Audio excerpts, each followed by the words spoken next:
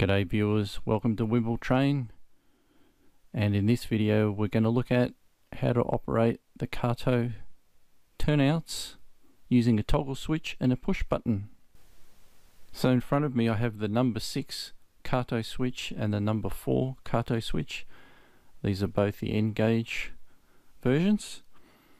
Now the number 6 actually has the wire pre-wired in there, it's already there, so you can just run that out to the side, either side, or straight down through your baseboard there.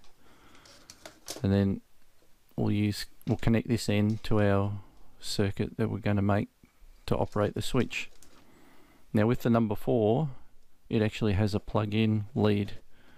So if we turn that over there, you can see the two little pins in there.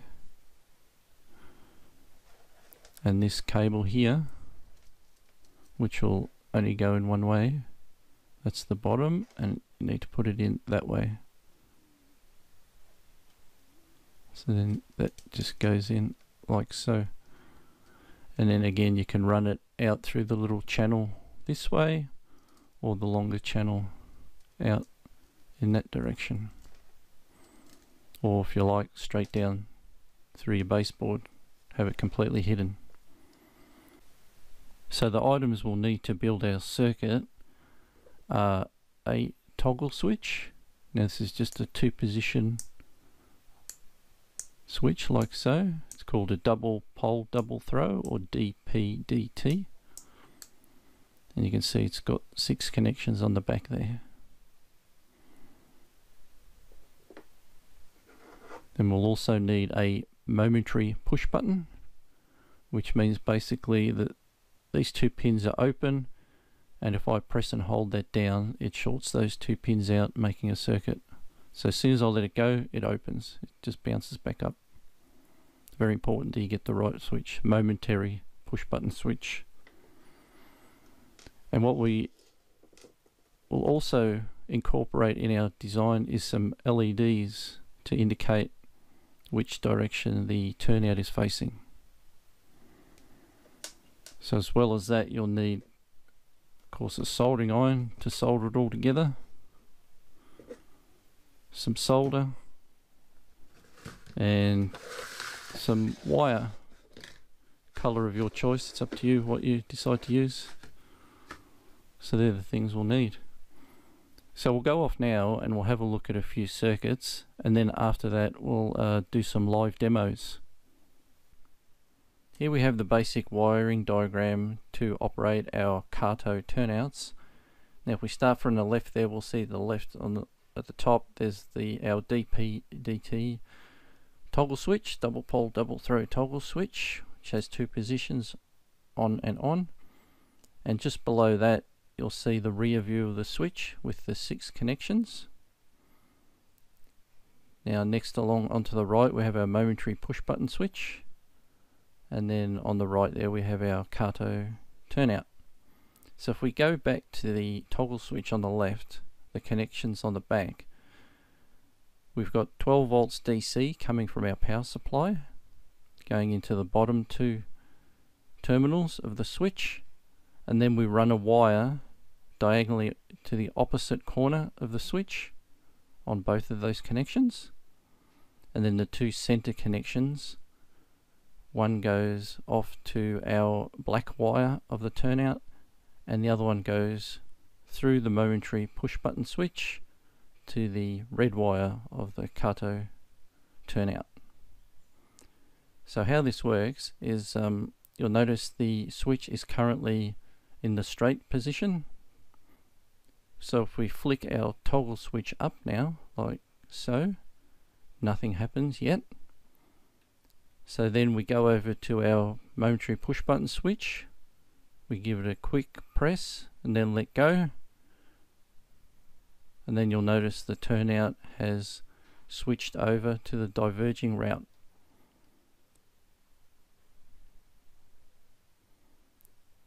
So to switch back again, toggle switch down position, quick press of the momentary push button switch, and you'll notice now the turnout is in the straight route position. So that's the basic operation of how that works and how it's wired up. So now we move on to the same circuit but with just two LEDs in there to indicate the position of the turnout. So as you can see there, we've added in two 680 ohm resistors and two standard LEDs. Now you'll notice the way the LEDs are connected.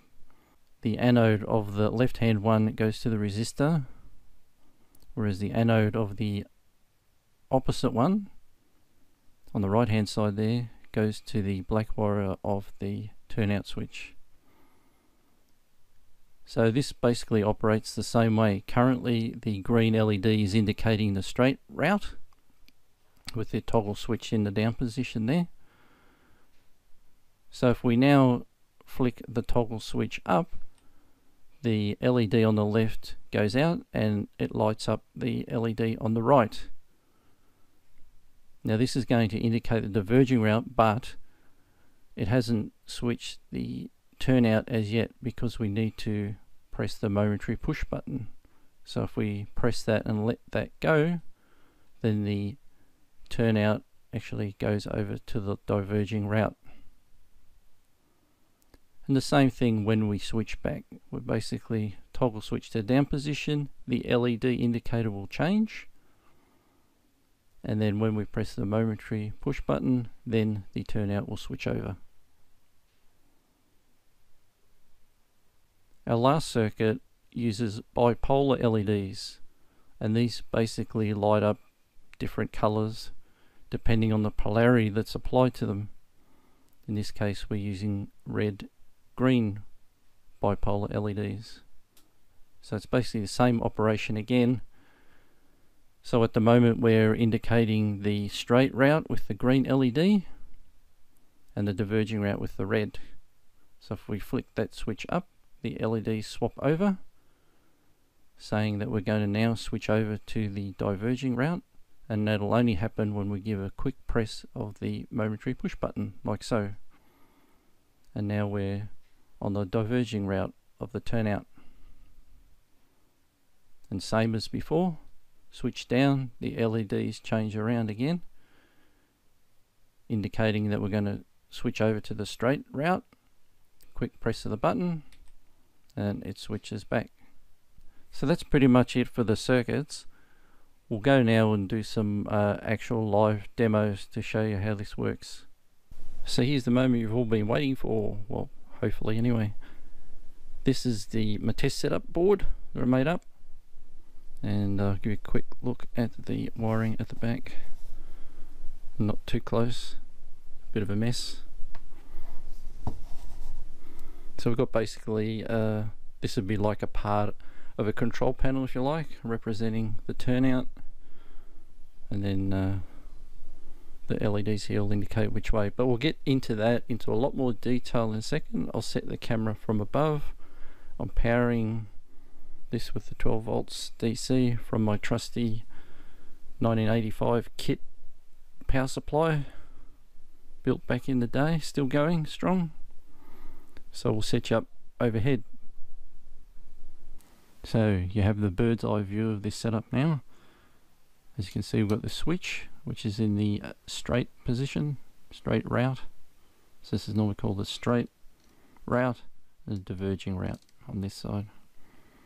So the LED is showing being on the straight route, and the LED is not lit there on the diverging, and then we've got our toggle switch, which at the moment is flicked in that direction, and our push button, just like the circuit that we had a look at just before in this video.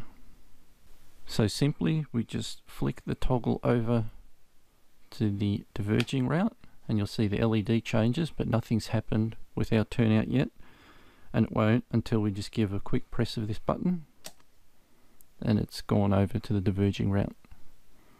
And basically same to go back, the LEDs have changed to the straight route, and then a quick press and it's done. Simple as that. That's the basic circuit on how to switch these turnouts with our 12 volt DC input. So I'll go away now and change those LEDs out for some bipolar LEDs, the ones we saw in the last few diagrams, and we'll have a look at that. Okay, we're back now with the deluxe version, dual color LEDs, bipolar LEDs. So as you can see, the switch over here is in the straight route with the toggle switch pointing that way. So we have a green LED here, so that's where the switch is set, and a red one here. So again, if we flick this toggle switch over, the LEDs change color. So as soon as we press the quick press of the button, the turnout switches across to the diverging route. We can go back as well, again just to show you that. LEDs change and then switch. So you can use these on your control panel to sort of indicate which route is active, and you could also, I guess, incorporate it maybe into a signaling system. So I hope you found this video interesting and useful. If you have any questions or comments or anything to say about the video in general, then please put that in the comments below. I like to answer all your questions and any comments that you have. So this is John from Wimbletrain saying bye for now. See you on the next one. Take care, and most of all, have fun building your model railway. Bye.